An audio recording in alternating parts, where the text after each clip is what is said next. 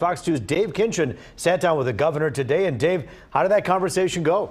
Well, we certainly covered a lot in about 15 minutes. I can tell you that was one of the big questions. Here's what we do know. It's the new term coming up in January. The governor reshuffled her cabinet a little bit. There's also a focus on bipartisanship, but we'll see how that goes. The governor says they're focused on that too.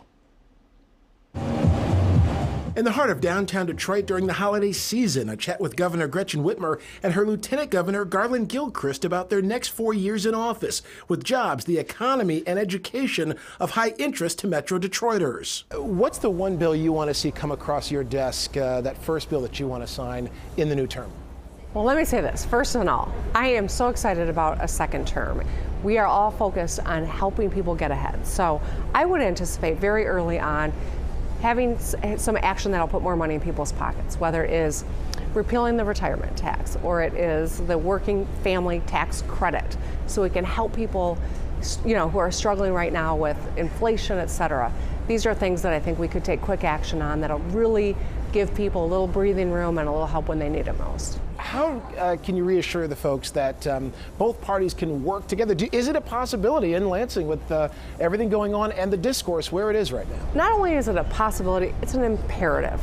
So for the last 4 years, we worked with a Republican-controlled legislature, and it was downright contentious at times, no question. But we got a lot of good stuff done.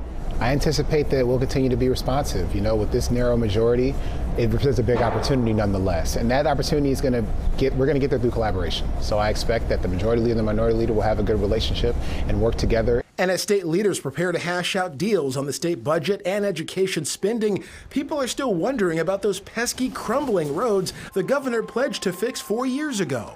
You've talked about years of divestment that have taken place, but over 4 years, a lot of people are wondering, shouldn't that repair be further along? Well, we're addressing decades of disinvestment.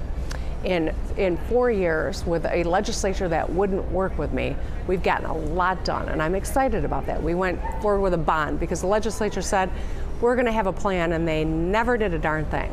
So I'm not going to wait for people who are just going to, fold their arms and not solve problems. So we moved forward with a bond. We started getting a lot of great projects done. No matter where you go, you've seen the orange barrels. We now have the federal resources that are coming in, but those are not in perpetuity. This is one-time funding, and that's why it's still important that we work with the legislature and have a long-term solution. Of course, this future talk begs the question of even more future talk, with national media tossing around the governor's name as a possible presidential contender. You've said you're not running for president, but what do you make of the national discussion, and would you welcome the vetting process?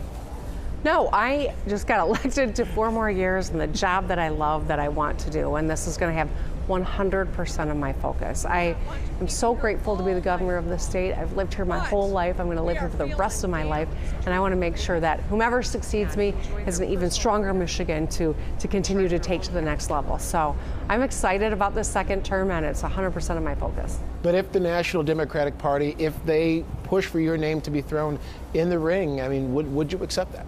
No, I'm going to be the governor of Michigan for the next 4 years.